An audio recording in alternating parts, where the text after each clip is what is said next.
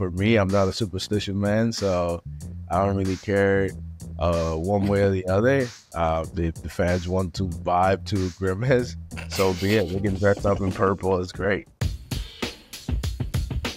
Got to talk about some Mets stuff with you, of course. Y'all had a wild season up to this point. I know some ups and some downs. Some McDonald's characters have come into the conversation. But from your perspective, how would you explain the first half of the season in New York? It's been an uphill fight.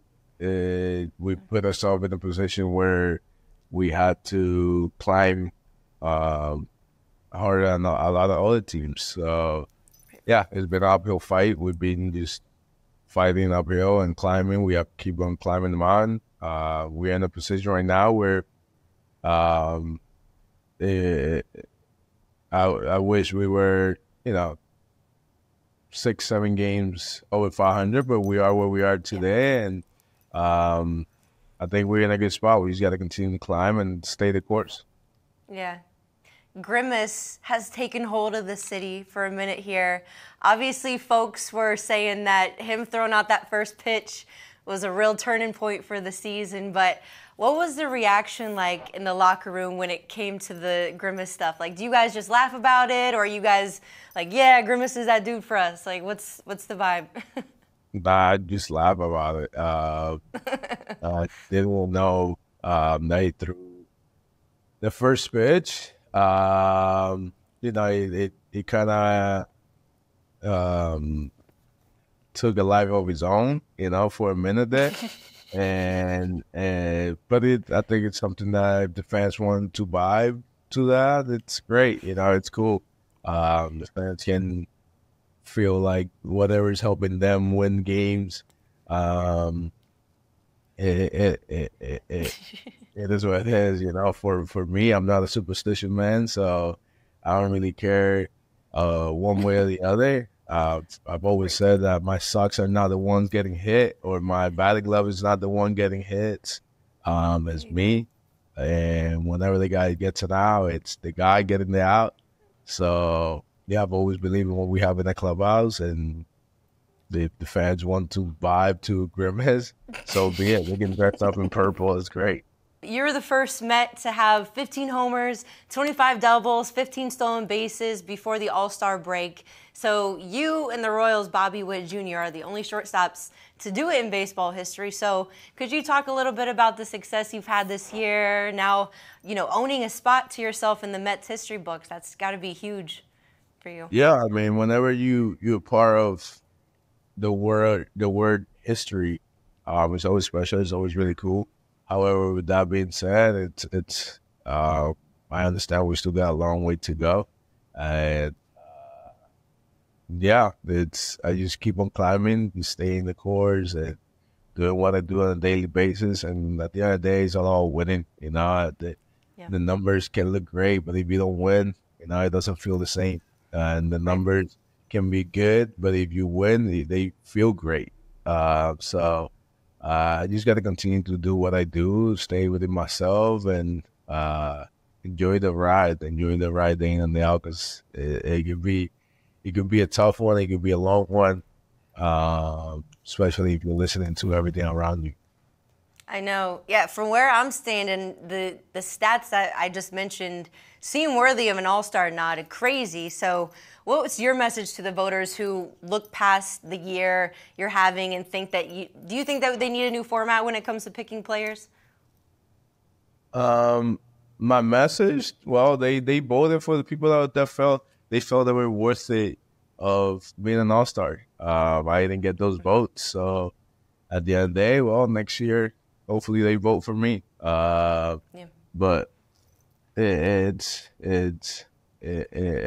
part of the journey. There's the guys that made it. Congrats to them. They deserve to be in the All-Star game, and to me, that's the best event of the summer.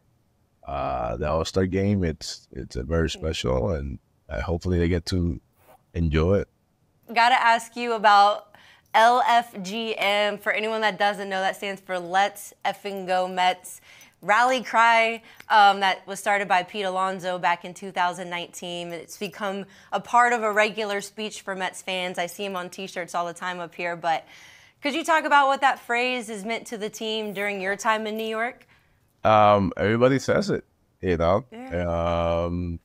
Every time somebody scores or we win, you know, everybody's saying it, you know. I think it once again, it's another fun thing for the fans. It's for us, it's just another thing, you know, that we just go out there and I mean, we say it without thinking about it, you know. We're not saying Pete uses it in every speech he does, though. He's constantly reminding us of it. Right. But it's just, I think it's good. It's good for the fans. It's good for the vibes of the clubhouse.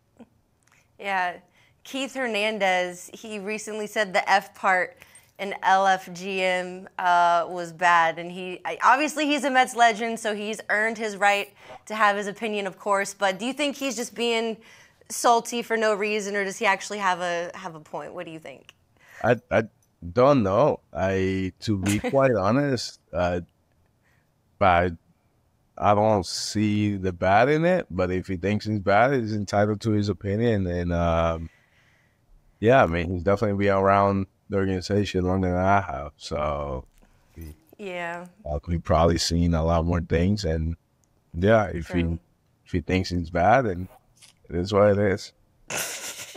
Speaking of Pete, though, you know, the big man, he's returning to the Home Run Derby this year and is in search of his third title. But as we know, Pete takes things very seriously. So, you know, I've never seen someone so laser focused in a Home Run Derby like Pete. What do you think that says about his competitiveness as a ball player? I think he wants to be remembered as one of the best power hitting players in the game, and he's got what it takes. He competes when it comes down to a competition. He loves competing. He loves grinding. So he's very he's ready. He's prepared for it. I think he's got a chance to win.